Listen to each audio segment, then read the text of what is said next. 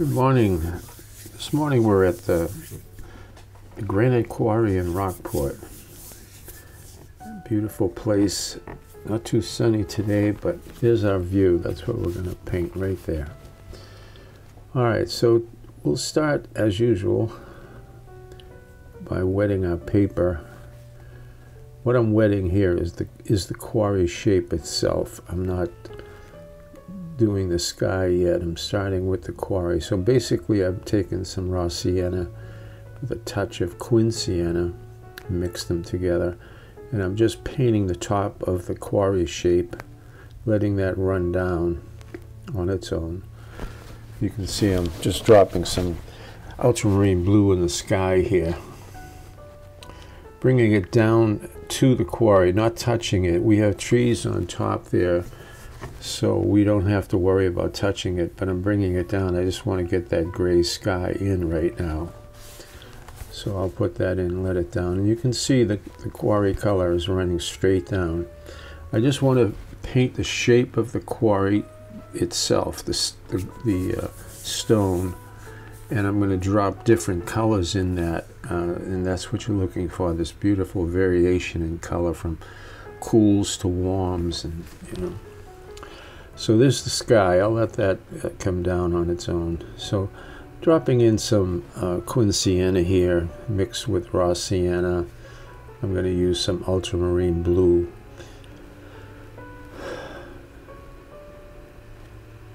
And just let them run. I'm just paint that shape and let them run. Let it go where it wants to go. It'll give you a beautiful sense of warm and cools throughout that stone shape.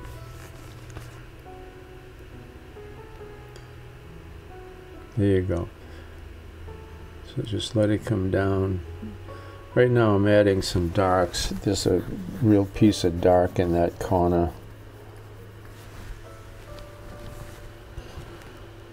Alright, I'm taking a credit card here now, and I'm just squeegeeing. You know how to do this. Just squeegee. You don't want to dig into the paper, so you're just moving the water off the paper, using the grain of the paper as texture for the stone, which is beautiful. And you could stop and go here, get some lines coming down. It's really nice because each movement is like a shape of itself. So go right across the whole shape. Alright, now I'm coming in with my brush and I'm just kind of defining some of the stones. There's so much detail here, you have to just go with it, and it's gonna take you some time but don't try to shape every stone. You're not trying to paint this like a portrait, you know, you just see the nice colors in there. Alright, going back with some ultramarine blue on top of that quin sienna. Get that shadow around the corner here. I'm making it a little darker than it was. I want to define those edges in the stone.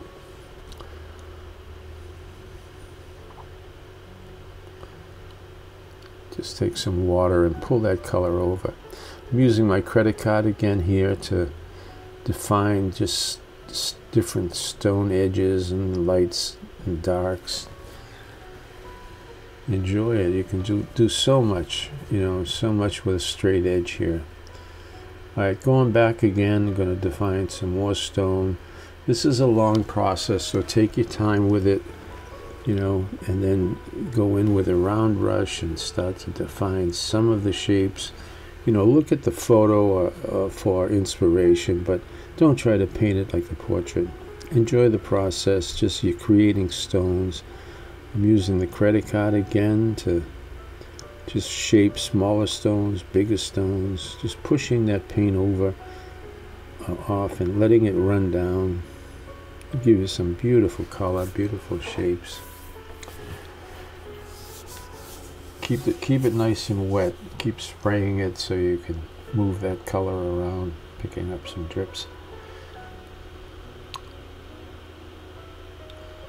I'm taking a damp brush now, lifting out some lights on the paint, on the stones, shaping stones. Smaller brush to create some crevices and cracks in the stone. Again, just look at the photo, get some inspiration for the shapes, but do it on your own.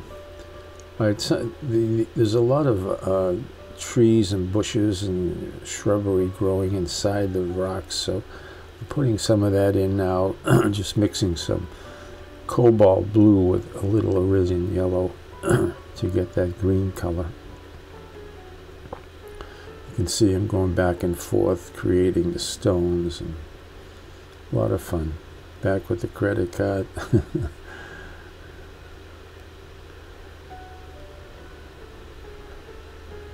Yeah. Just keep creating those shapes. Alright, this tree's on top here, so I'm going in now and creating some of those trees all along the top of the rocks there. You can see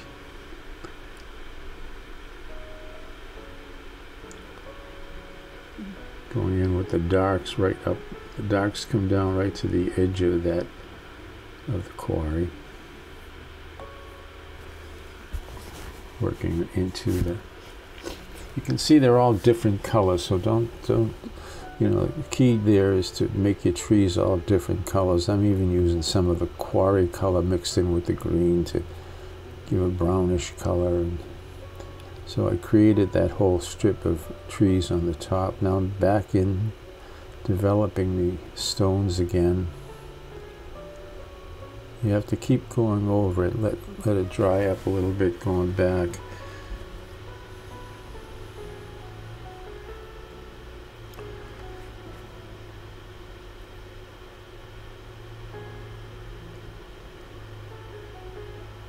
Different directions with your brush,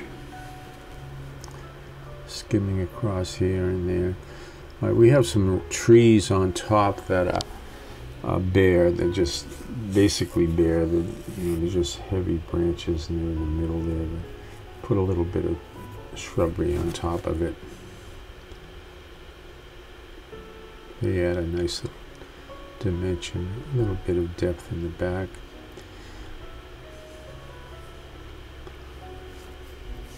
Going back again, just putting a little, developing more stones and rocks and all kinds. That's your whole painting there, you know. So take your time with it. Get that finished before you go on to anything else. That's all raw sienna, cobalt blue, burnt quinacridone sienna, ultramarine blue. Alright, before I do the water, I'm just touching up the edge of the quarry itself. The edge of the stone is very dark, and there's some cracks and crevices that go up into it. And it's nice because when you do the reflections, you want to do those dark areas.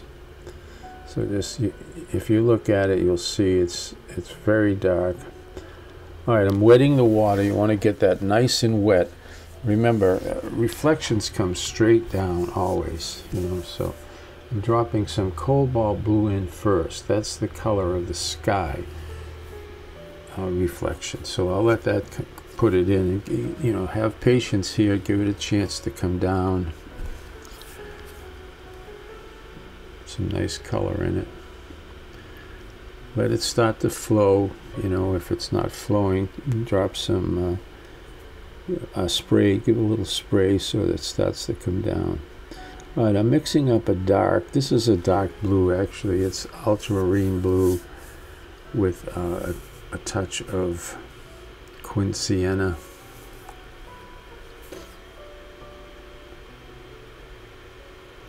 And I'm just developing different shapes, reflections. It's all nice and wet. Remember, those reflections come straight down. Let them come straight down. Give it a spray. Help them come down. And I'm going back with some warm color, ultramarine, raw sienna, quinacridone.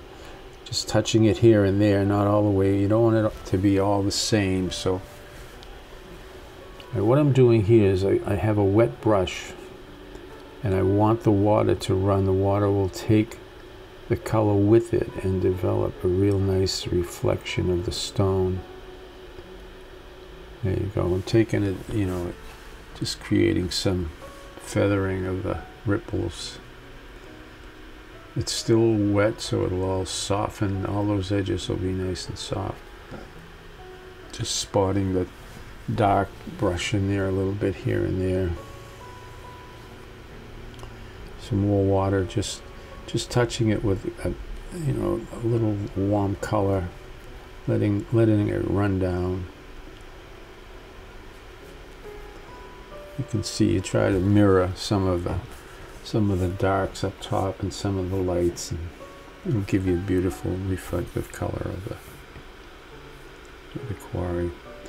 Taking a damp brush, lifting out some of the color a little bit here and there, carrying those ripples across. Okay, well, that's a nice painting. I had fun with that. Thank you. I hope you did too. Thanks for joining me. I hope you're safe and sound, and I hope we are able to get together real soon. Thanks again, and please don't forget to subscribe. Much appreciated. Thank you.